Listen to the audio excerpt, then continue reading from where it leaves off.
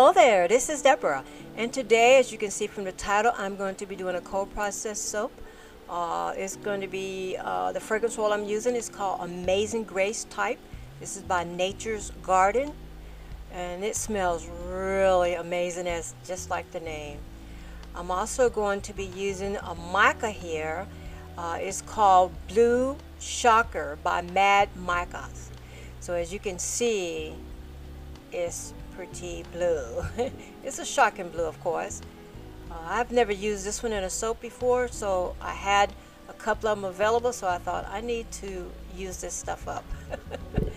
Now I'm doing the heat transfer method here, and what that means is you don't have to have your butters and oils at the same temperature as your lye water. You can just go ahead and add your lye water over into your oils and butters. Now I've added some Tussah silk over into this lye water here. Hopefully it's going to make even more silkier, smooth, luxurious bar soap here. We shall see. This is my first time using the Tussah silk. I've used other silks before, but never this one. It did melt down really good in the lye water.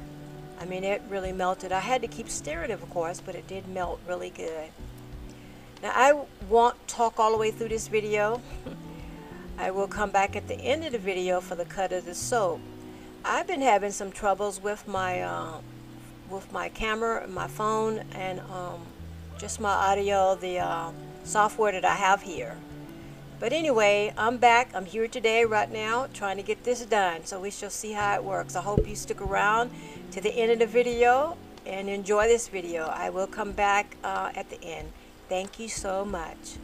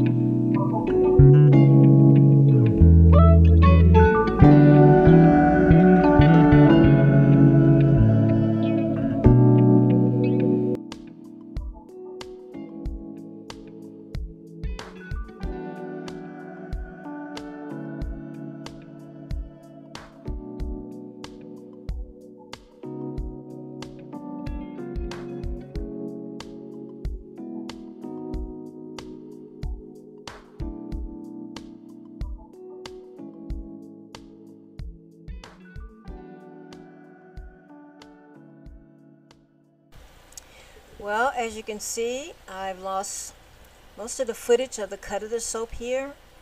That seems to be the problem lately. I'm not sure what the problem is. I have enough memory, I have enough of everything, but it just keeps cutting off.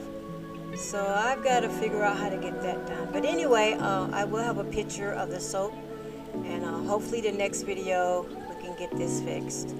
Thank you so much for watching this video. I hope you enjoyed what you were able to see, and I will see you next time around. Have an awesome and a blessed day. Talk to you soon.